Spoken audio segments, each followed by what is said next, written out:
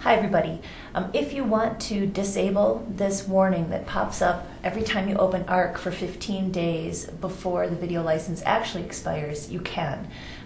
We don't use the video license, you don't need it, so you can just patiently kind of click through this warning for 15 days, but if you're like me, you probably want to get rid of it.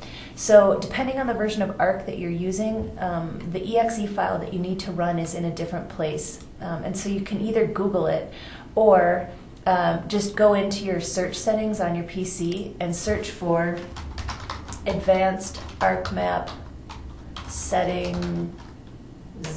I think it's settings. Yep, with an S. So you can search for this thing. I've already done that. For 10.5, it's on your C drive in the program files, in ArcGIS, desktop 10.5, in the utilities.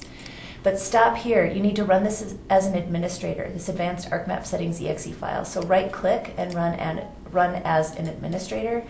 And then when that thing opens, you want to click on the miscellaneous tab and uncheck this box down here for the license timeout warning. So uncheck that and hit apply. And if you do have ArcMap running, you'll have to restart in order for your changes to take effect, just like the huge red sentence says. But that should take care of that annoying warning for you. All right, thanks.